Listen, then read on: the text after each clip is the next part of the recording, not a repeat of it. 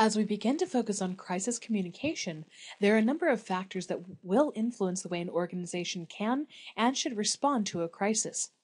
One of the principal factors influencing crisis response is the type of crisis an organization is experiencing. There are hosts of examples of crises. However, in this lecture, we're going to focus on transgressions.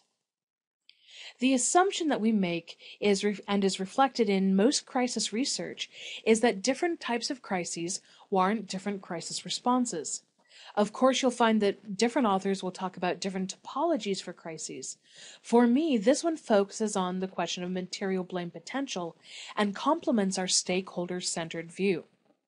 So, these four categories emerge as a good way to help us understand and categorize crises. So, what is a transgression?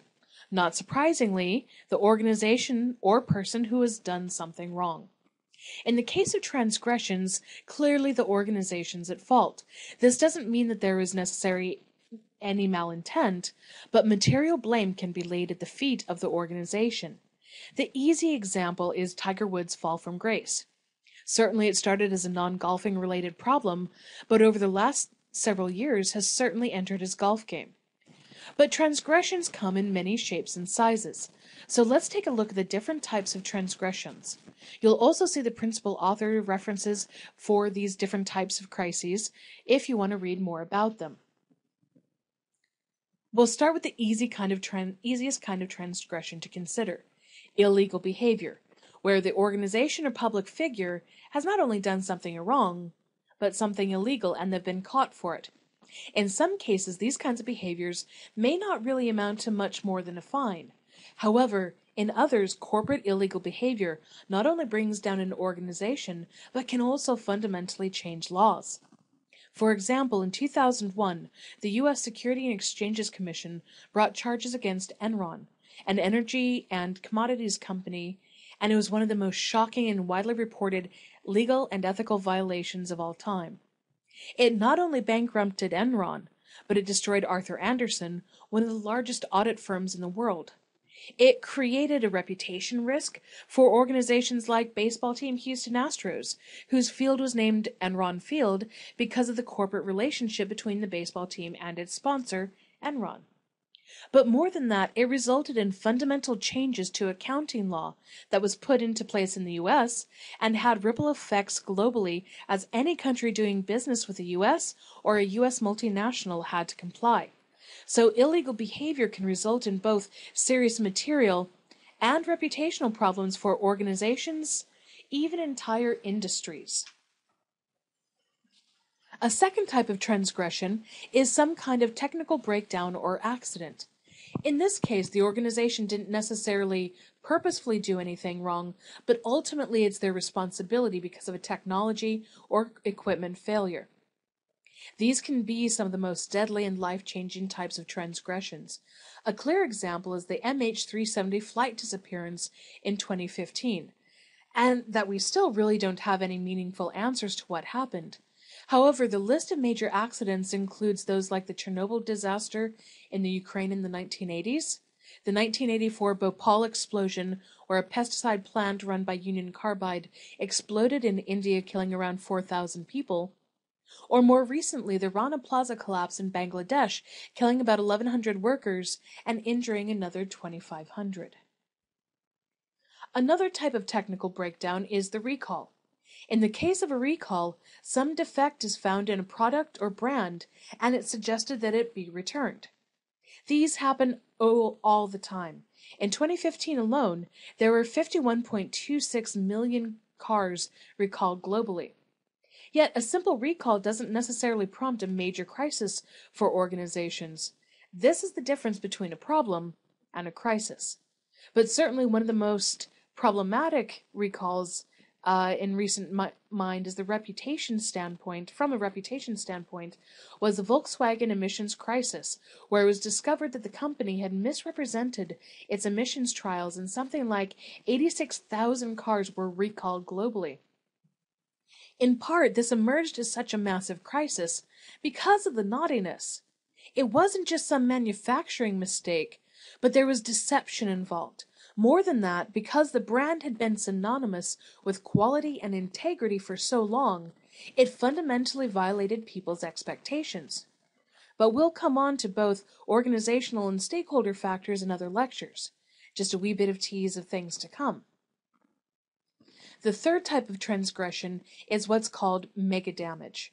And this is a technological breakdown, like we discussed earlier, but one with such massive damage or loss of life that its effects are likely to be felt for the years to come.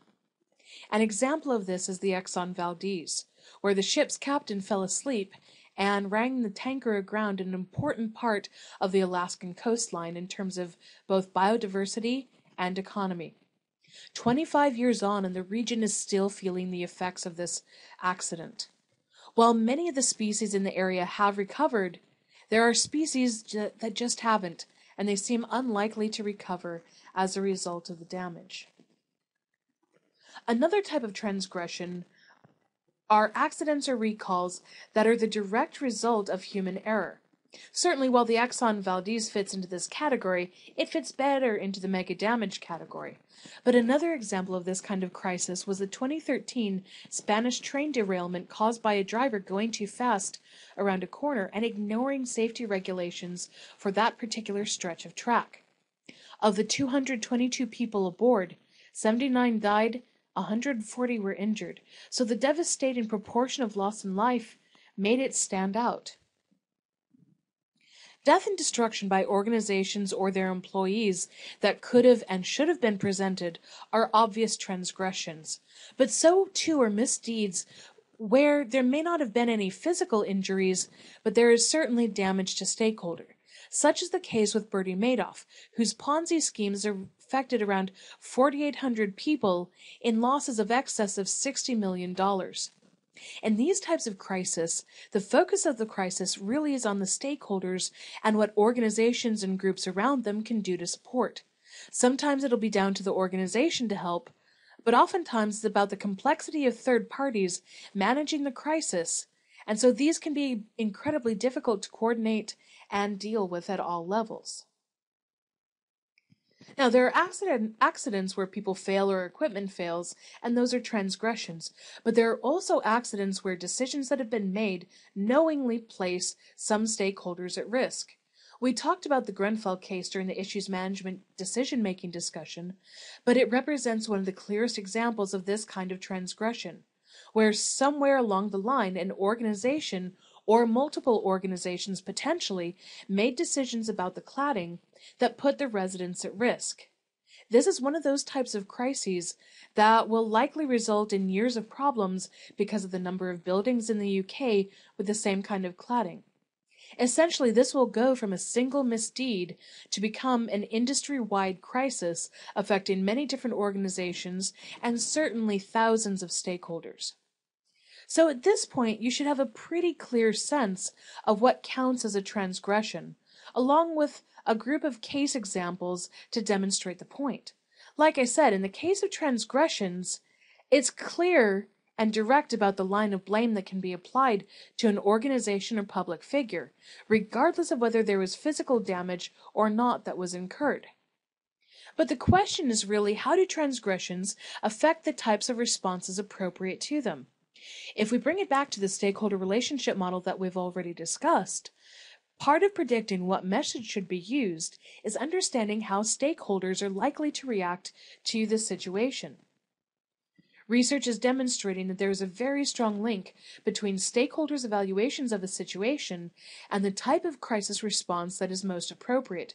Across several studies, stakeholder attitudes about the crisis itself, how much they care about it, how much they feel like it'll affect them, and the like, tell us what kinds of messages they expect to hear and need to hear to allay their concerns and their interests. In practical terms, if practitioners understand these factors, it'll point them to specific types of crisis response strategies that, well executed, will help to manage the core threats to the stakeholders and thus the situation and organization. Let me give you a practical illustration from different studies. We already know from our discussion with agenda setting that media, no matter what platform or social media we're talking about, focuses on negative events, and that focus most affects those people who are already uncertain.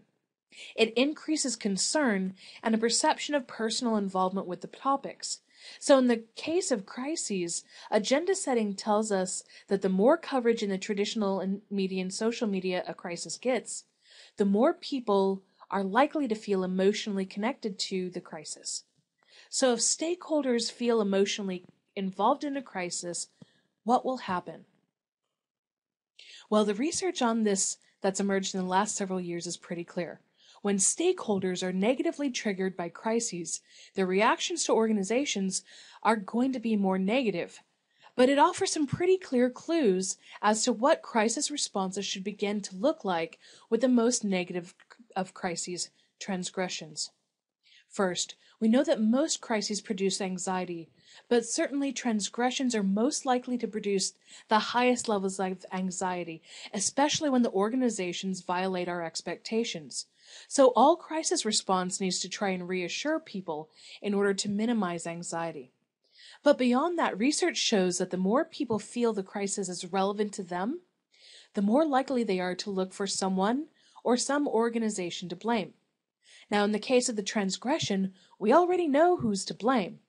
So any crisis response is going to have to try and manage that, either by minimizing the blame or owning the blame and focusing on recovery. One of the principal reasons that blame and attitudes about the organization have to be managed is because, as a species, we seem to get a bit of a bizarre and perverse pleasure out of bad things happening to those who've done wrong. So the schadenfreude for organizations with poor reputations tends to lead to negative conversations and online comments about them.